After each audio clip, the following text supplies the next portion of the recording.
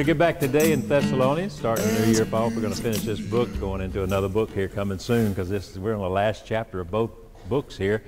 But 2 Thessalonians chapter 2, starting in verse 13. Remember, a little recap of what's happening here. Paul is having to encourage this church because of a letter or a prophecy or something that happened that kind of threw them off and got them really discouraged. They thought they'd missed the rapture. They thought they'd missed a number of things, and were worried about those who had died if they were going to experience the rapture. And Paul had to come back in and tell them.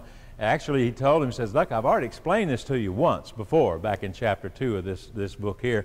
He said, I've explained this to you once before, but let's go over it again. So he starts going over again what takes place, what will take place on that great and glorious day. And we look forward with anticipation to that day happening, because we could be alive. We could be the last generation that walks upon this earth that sees him coming in the clouds. Amen? It could happen any day. We know that. We've been saying that for 2,000 something years. But look, folks, the earth is ready. The world is ready for this to take place even right now as I'm speaking. Things have taken place. Prophecies have come true. Everything is lined up and ready to go. It could be today. It could be tomorrow. It could be another 50 years down the road. I don't know. Just get ready. Amen, church? Be ready any moment for this to take place. And Paul is reassuring these folks at Thessalonica that it has not yet taken place, to take heart. They did not miss it. God's in control of things, and to listen to his teachings and his teachings only, not these outside teachings that are coming in trying to destroy what Paul did. As we know, studying the book of Acts, Paul had Judaizers coming behind him, the Jewish men coming behind him after every town he's dropped off in and telling them the good news, and they turn right around and say, oh no, you got to do this, this, and this in order to get saved. No, you got to be a Jew first. You got to do this. You got to get circumcised. They were always downplaying, if you will, the gospel of Jesus Christ, which Paul put out there to the Gentiles, and says, no, all you have to do is what? Believe. That's it. There's no transference of membership, no this, no that, no transference of anything. It's just believe in the Lord Jesus Christ and you will be saved. So he's reassuring the Thessalonians here today. As a matter of fact, he's going to reassure them in a way that some people have taken to be a theology that kind of messes up how we get saved. And so we're going to look at some of that this morning. So 2 Thessalonians chapter 2, starting in verse 13, this is what he says. He said, but we ought always to thank God for you, brothers loved by the Lord, because from the beginning God chose you to be saved through a sanctifying work of the Spirit and through belief in the truth. He called you to this through our gospel, that you might share in the glory of our Lord Jesus Christ. So then, brothers, stand firm and hold to the teachings we passed on to you, whether by word or mouth or by letter. May our Lord Jesus Christ himself and God our Father, who loved us and by his grace gave us eternal encouragement and good hope, encourage your hearts and strengthen you in every good deed and word. And we'll stop right there. Now, when you see a verse like that starts out with but, or because, or therefore, you got to look backwards a little bit and see what he's talking about, right? So verse 13 starts with a but. We encourage you. We ought to always thank God. Why is he saying that? If you back up to verse 9, you'll see what has just been spoken before this. In verse 9 it says, the coming of the lawless one will be in accordance to the work of Satan, displayed in all kinds of counterfeit miracles, signs, and wonders, and in every sort of evil that deceives those who are perishing. They perish because they refuse to love the truth and be saved. For this reason God sends them a powerful delusion, that they will believe the lie, and so that all will be condemned and have not believed the truth, but have delighted in wickedness. And then he says, but we thank God for y'all because you got saved. That's where verse 13 comes in with that but, God says. I love any time that we are explaining something and we're trying to explain something, that word will come up, but God did this. But God stepped in, did this, right? In that while we were yet sinners, running from God, but God stepped in and saved us, didn't he? He saved. He came after us. And so we realize that God makes the initiative here. In this area of salvation, we need to understand. Now, in this verse 13, we're not condemned as the followers of the Antichrist are being condemned, but we're going to be thankful that God has saved us. God has chosen us. Now, if I stop that verse, if we read 13 again, and I said, brothers, because from the beginning God chose you to be saved, and stop it right there, then guess what?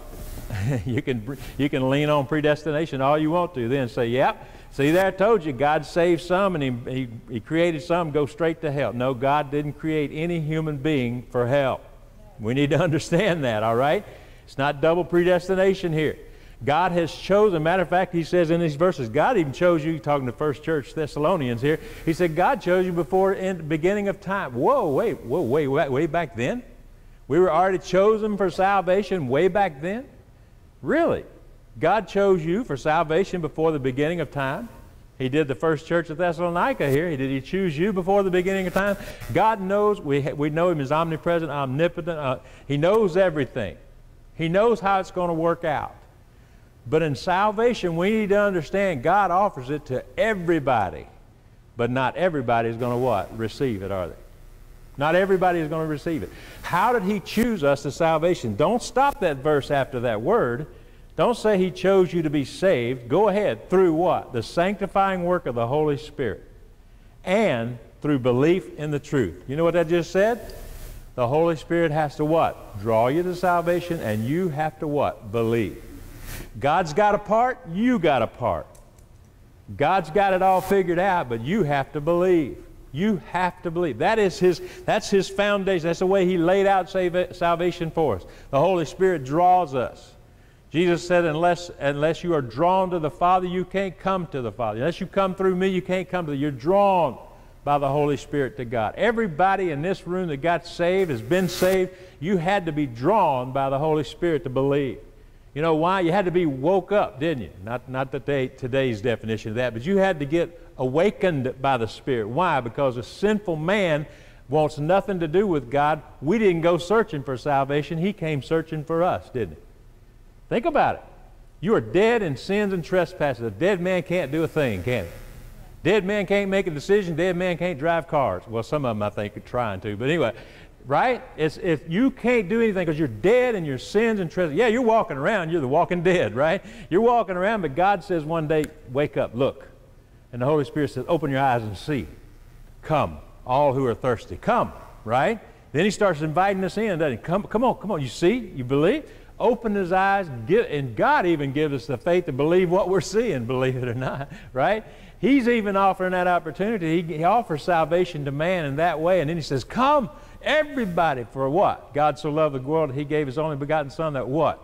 Only the Baptists that believe will get saved? No. Whoever believes will be saved.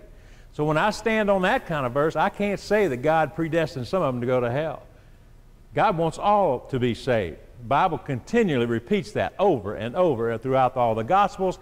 Everybody, God wants everybody to be saved. Not everybody will be saved. What happens to those who reject the gospel of Jesus Christ? Is it because they were chosen to go to hell? No. They were chosen to be saved, but because they rejected Christ, they made their decision. And God doesn't send anybody to hell. They do. I've heard that so many times. Oh, God's a good God. He won't send nobody to hell. And I'm like, God doesn't send anybody to hell. You do. You choose. God's opened a great salvation to all mankind. He said, come on, all who will receive me, come on. Everybody who wants to come in, come on. And what does man do? We like playing with sin. We love our darkness. We don't want to go into light. And they turn and walk away, and God says what? Okay, I'll let you. He actually gives you what you will, what you want. And then when that person dies, let me tell you something, he's going to give him what he wants there for eternity too, separation from God. You didn't want me while you walk in this earth, you're not going to get me after this earth. You will be separated. We call that eternal hell, eternal damnation. Absolutely. Separation from God. We can't imagine, we can't fathom what that would be like, separated from God, can we? Because he's in us, he's with us all the time. Not even lost man on this earth right now can fathom separation, total separation from God, because God is around influencing everything that even lost man is doing. They don't understand what it's going to be like when God finally pulls the church off of this earth. When he withdraws his offering of salvation the way he does now through grace, right? When he withdraws that, he withdraws himself from the presence of this earth, let Satan rule and reign. When that happens, the earth's going to say, something's wrong. Those left behind, those who do not believe in Christ, they're going to say, something's kind of wrong here, man. Evil's just everywhere, but I never felt like this before. Well, that's because God was everywhere, right? Except now he's not in that great and glorious day, that what we call a great and glorious day. So when you look at this and say, look, God chose you from the beginning of time to be saved through the sanctifying work of the Spirit and through the fact that you got to believe in Jesus Christ. If you accept the Son, you have eternal life. You reject the Son, you have eternal death. Right? Because you didn't walk into life. Holy Spirit wakes us up, shows us, opens our eyes to see, and then we make that decision. But I firmly believe, because there's so many other verses, that God gives everybody that opportunity. He gives every human being that opportunity. Doesn't matter what race you are, doesn't matter what you are. If you're Muslim, he gives Muslims that opportunity, right? Amen? Even other religions, he gives them a chance to believe in him and to receive him and to receive his Son. So we don't want to get too far off on that and say it's just, God's got it all planned. He made some human beings just for hell. No, that's really a Jewish mindset is what it is. Because in the days of Jesus, even before Jesus, what did Jews think of Gentiles? We were just fire for hell, right? We were fuel for hell. God invented Gentiles just to send them to hell. That was their mindset, that's all Gentiles were good for. Then what happens? Jesus comes along, he starts straightening up some of it. You just saw it in some of this movie. He starts straightening it up with the Jews going to the Samaritans first, whom they hated worse than Gentiles, right? And saying, these people are coming in. And then later on, as we all know, the gospel started spreading and these Gentiles started going. God reached down and chose Paul, Saul of Tarsus, right? Chose him to be what? The apostle to us, the Gentiles. Get the message out there. I'm opening the door. I'm opening the doors. It's going to be called the church, right? And I'm going to bring in Gentiles after Gentile after Gentile into my kingdom.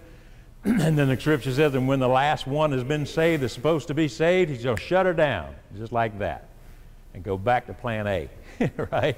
The church was a mystery, folks. We need to understand that we are a mystery in the Bible. The Old Testament prophets couldn't see us coming. They knew something was there, but they couldn't see it clearly, that the church was coming. All they saw was straight Jesus coming, born into the world, going straight into the millennial kingdom, and Judaism, the Jews being raised up to rule and reign, to reign with him. They didn't see the church coming. They didn't see all the Gentiles being added into the kingdom of God. And none of them saw that, so it was a mystery to them. The point is this, in this situation, God chooses those who will get saved, and he sanctifies that work through the Spirit, and he calls them through the gospel. He says, and Paul says in 14, he said, he called you to this through our gospel that you might share in the glory of our Lord Jesus Christ. Now notice that. He called through their gospel. God's called these people through what gospel? Paul had already gone and preached. Jesus what? Alive, crucified, resurrected. That is the gospel of Jesus Christ. Came through the Virgin Mary. It's summed up in just that quick. Came through the Virgin Mary, was raised up, grew in the admonition of the Lord, grew in knowledge and wisdom as he grew up as a child. That's why we don't have a whole lot about him in his childhood and teenage years. And then he was crucified for the sin of the world, put in a tomb, rock sealed off, Roman guard. God raised him from the dead on the third day, and he's now where? At the right hand of God, interceding for us, his body, his church, right? That is the gospel message. What's the rest of it? He's coming back, right? He's coming back. We're anticipating the next move, the next form of prophecy in our life, which is sky opening up, and here he comes. We're waiting for a sound. We're not looking for a sign, are we? Here he comes. Boom, trumpet God. Here he comes. That's the next big prophecy that's about to be fulfilled. He's coming for his church. It was prophesied, told before. This is the way it's going to be. Jesus told his disciples, say, I'm going back to the Father, but I'm going to come get you. He told them, now get out there and win the rest of the world. Win all you can. Tell them about the gospel. Tell them everything I've taught you. Observe everything I've taught you. He told the disciples that. He's telling the church that in 2022. Amen. Tell them all there is. Tell them all there is, all you know. Tell them about the gospel. I'm coming back. I'm coming back. And with that idea of coming back is also the idea of I'm holding you accountable. I'm holding you accountable for what I told you to do. Ouch, right? I'm holding you accountable, church. I'm holding you accountable, Peter, James, John, all you guys. I'm holding you accountable to get out there and do what I told you to do right before I raised up into these clouds. And right before that, right after that angel told them, what y'all looking at? Get out there and get doing it. You know, he told them, the same way he went up, he's coming back in the cloud. Suddenly, boom, there it is, right there. We will look up because our redemption will draw nigh, and we will see him coming. We will see him coming. So in verse 14, he said, he called you through our gospel that you might share in the glory of our Lord Jesus Christ. Can I tell you right now, God doesn't share his glory with flesh, does he?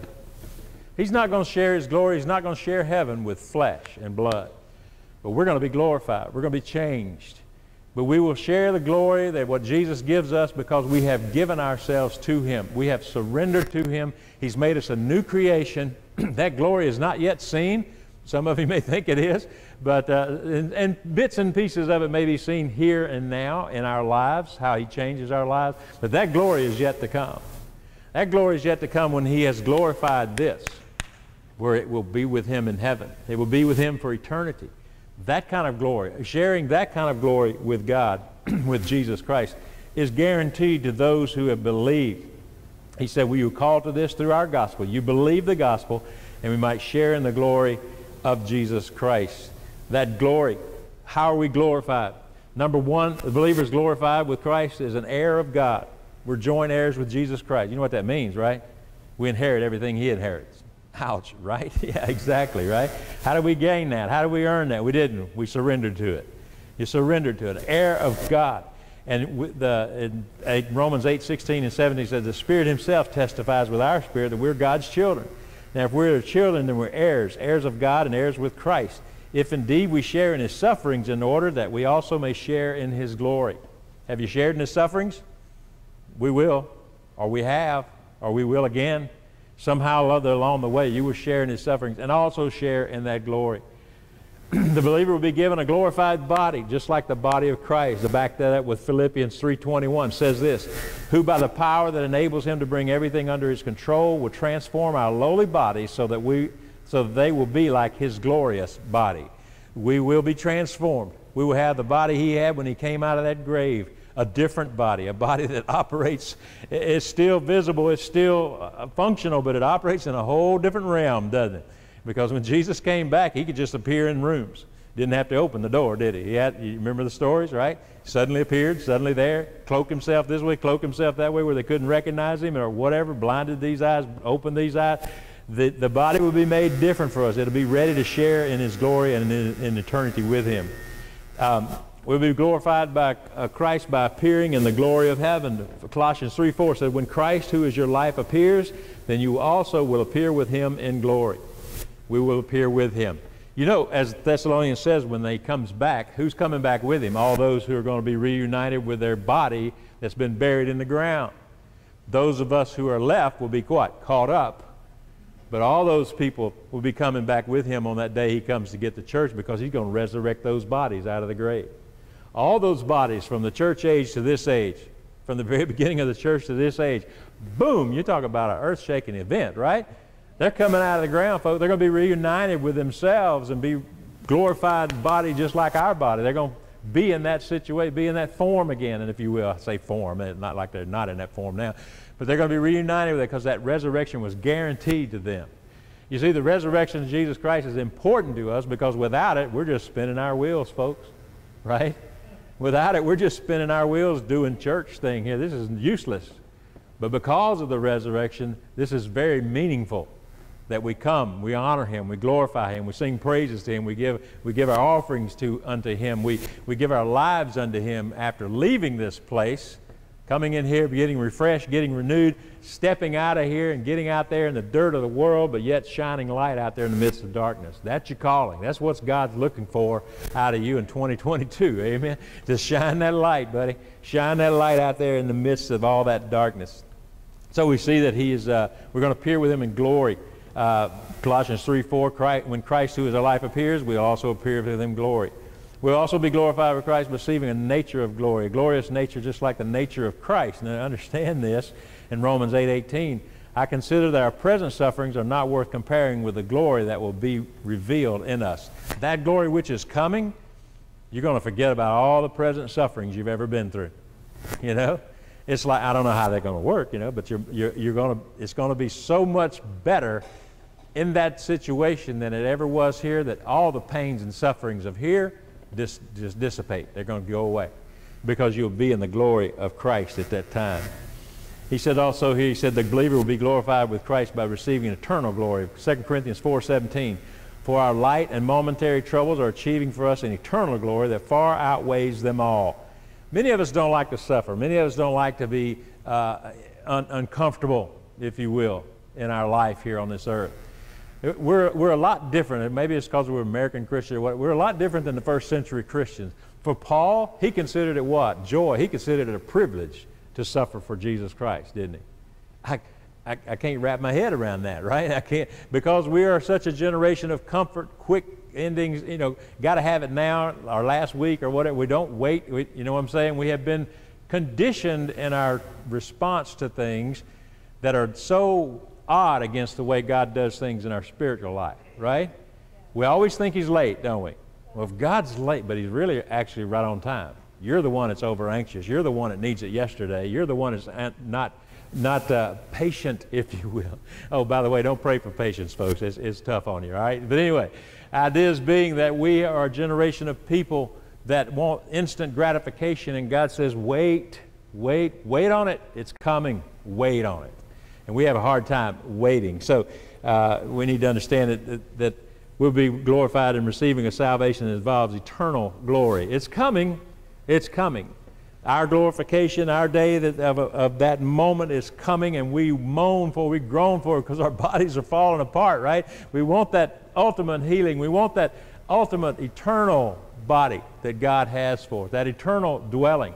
It's as Paul would say, he said, I live here, I walk here, but I long to get to that city, that place where God has made for us. Amen? He said He went to prepare a place for us. I think He's not lying about it. I think He's telling the truth, right? He's going to have a place prepared for us that we're going to love it. We're going to love it.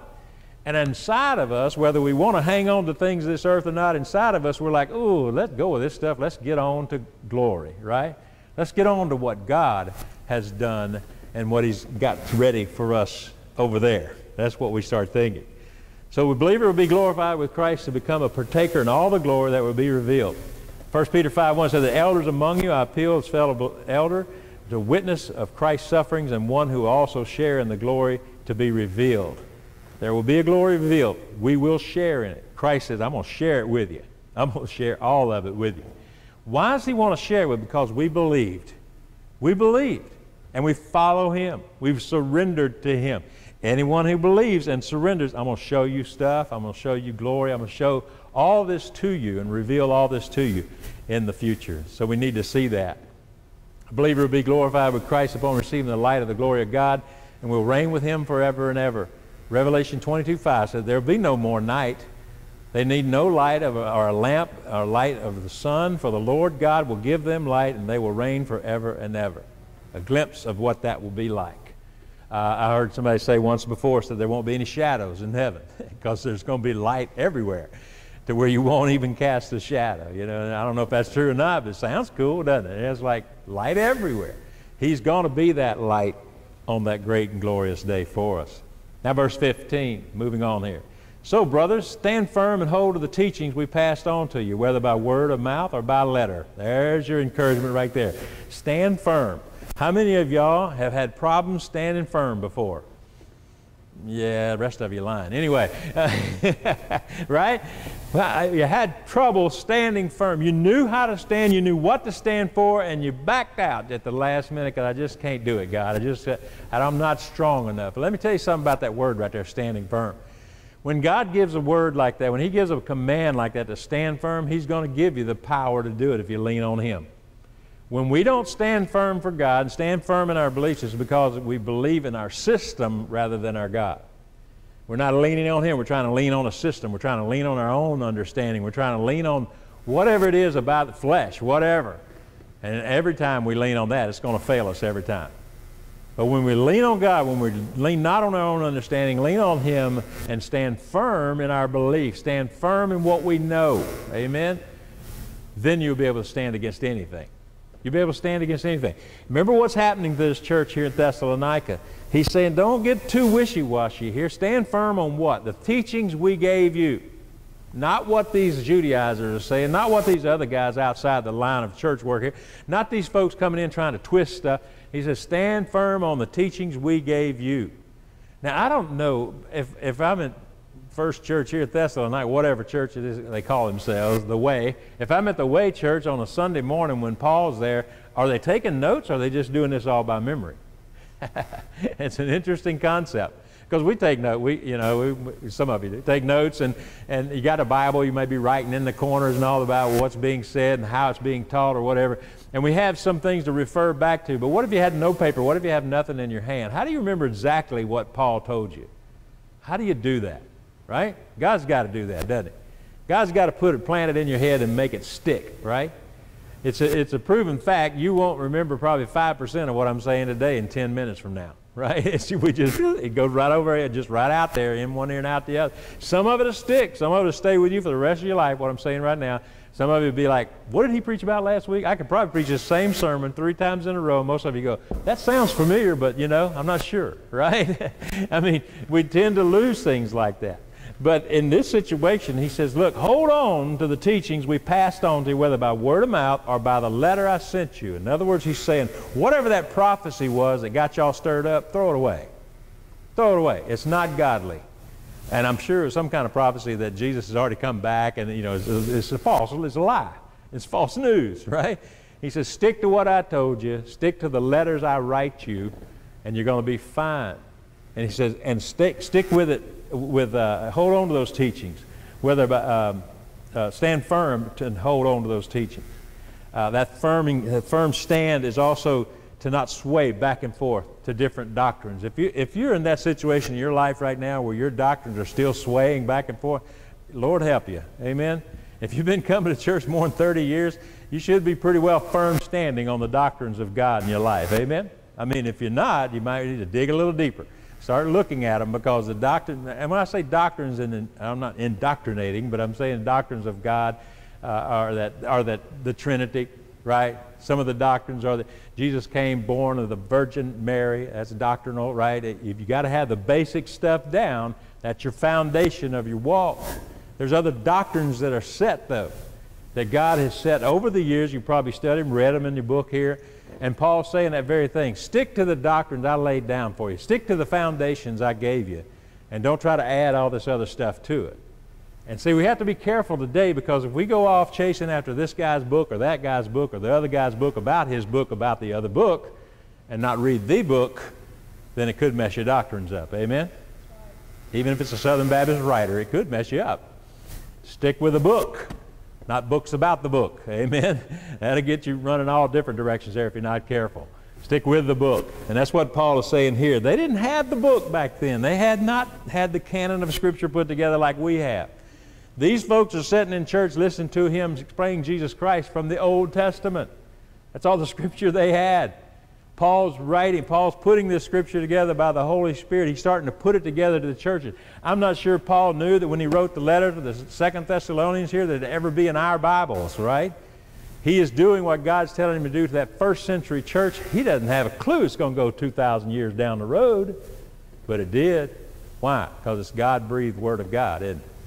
Came through Paul by the Holy Spirit, but it's still God's Word to the church. All these epistles that he wrote, trying to encourage those churches. Here we are 2022 some odd years later, and we're still being encouraged by words written over 2,000 years ago. Why? Because it's God's Word, not Paul's Word. When you read this book, understand the Holy Spirit inspired through those guys what to write. They didn't sit down and just write a bunch of stories thinking, oh, this will be a nice one to tell. This will be a nice one to... No. The Holy Spirit said this, this, this, and this. And he gave them what to write. And they penned it. They didn't author it. They penned it down. The Holy Spirit is obviously the author of it. Jumped off on another one. Anyway, but the idea is, he says, stick to it. All that's passed on to you, word of mouth or by letter. And then he goes into 16 here, which is an interesting thing. He goes into this, saying, may our Lord Jesus Christ himself and God our Father, he puts them together in a way that I think is saying, Jesus and God, they're one, right?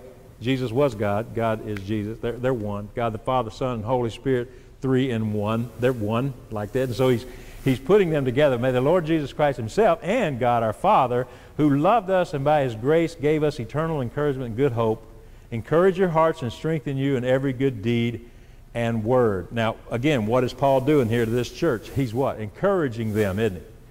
He's trying to get them off of false doctrine word. He'd get them off of that false prophecy word they heard and stirred them all up. He's settling them all down again, right? He's probably had Timothy there working with them too. He's settling them down and getting them to understand it has not yet happened, but could happen tomorrow. He's lining them up, getting them ready, getting them that anticipation. I guarantee you they anticipated as much as we do right now that it was going to happen the next day. Here they are just maybe 30, 40, 50 years old after the crucifixion. He's showing them it could happen any moment. Paul thought it would. He wrote like he thought it would. He wrote like, all right, you and I, we could be caught up in the air. When he wrote that about that, the graves will be open first, they'll be come out, and then we who are left, when he said we, instead of they who are left behind, he said, it could be us, church, right here in the first century. He said, we who are left behind will be caught up to meet them in the air. It's interesting he put we instead of they, meaning those in the future, because he literally thought it was going to happen that day or that moment, any day, even in the first century. We can read it today, 2,000 some odd years later, and say, we will be caught up in the air. It makes it pretty well prevalent for today, doesn't it? That we could be caught up in the air in any given moment. So he gives them a blessing here. He blesses them and says, look, the Lord Jesus himself and God our Father, who loves us and by his grace gave us eternal encouragement and good hope. He gave us salvation. How are we saved? For by what? Grace you are saved through what? Faith, right? Not of works, lest anybody should boast, right? I think he wrote that for Baptists, didn't he? Absolutely. We'd boast like all get out if we could, wouldn't it? But we can't boast about our salvation. We cannot boast about what God did for us. We can praise him, we can boast about God, but we can't boast about what we did to get it and earn it, because we didn't do anything, did we? We didn't do anything but this. Okay, I receive it. I believe it. I receive it. That's all we did. No works, no cathedrals built, no nothing. No statues, nothing. Just, I'm a sinner. I need you, God. I need you, Jesus. And that's all we did, just receive it. That is grace, folks. Grace is obviously God's riches at Christ's expense. He slew Christ. He put him on a cross. He killed him for our sin so that we could just say, I believe, I receive. No works necessary. Only work necessary is what? Believe, right? Jesus told him, said, this is the work. Because his disciples asked him, said, what works must we do to inherit the kingdom of God? Jesus said, believe. Believe on him and the one who sent him. Believe. Who is that? But Jesus Christ and God the Father. Believe on them and you will be saved. Believe on them and you will enter the kingdom. It's interesting here. He says, wait, I lost my place there for a minute. That part of the Roman road of salvation is that if you shall confess with your mouth the Lord Jesus, you shall be saved. Believe in thine heart that God has raised him from the dead. What? You're going to be saved. It's all about believing, confessing, right? That we are saved. Every one of us in this room went through that. We went through the belief process. We went through the confession process. And we are saved because we believe with all our heart, with all of our mind, all of our soul. And he saves us from the top of the head to the bottom of our feet, folks. You are saved. And it's interesting here, as we look at salvation, we need to understand that it's in his hand. It's not in our hand. Amen? The only thing we did to gain salvation, not earn it, but to gain salvation was to believe. And God put us in his hand. Let me tell you something. The sealing of the Holy Spirit is like being in the palm of God's hand. Nothing can touch you except through him, right? Nothing can harm you except God allowing it, God letting it happen. Nothing can take you out of his hand. Nothing can what? Jesus said, thank you, Lord, you gave them to me, and thank you, Father, you gave them to me, and nobody can pluck them out of my hand. So guess what? Satan can't do nothing to you until God allows it. The enemy can't do anything to you unless God's allowed it. If he's whooping up on you and beating you up, you might want to go, what do I do, God? What's going on here? You know, have I got something in my life I need to repent of? What's going on? Why this trial? Why this thing going on, God? And it's not wrong to question God and say, why? It's not that you just want to know information. Because without information, you don't know which way to go sometimes on this thing. It may be you've done absolutely nothing wrong, and God's growing you through diverse trials. Amen? He'll do that too. Y'all going to need to understand. He's a loving God, but he's not going to leave you alone and just let you sit there. He's going to get you growing one way or the other. He may allow things to come to wake you up again or to get you moving in a certain direction. But it's all in his hand. It's all in his hands. So Paul is encouraging here the church at Thessalonica. He's saying, look, y'all guys, hang in there. Stay with the word that I gave you. And he gives them a prayer at the end. Says, the Lord Jesus himself and God our Father who loves us and by his grace gave us eternal encouragement and good hope. Encourage your hearts and strengthen you in every good deed and word. And notice he ends up with deeds and words.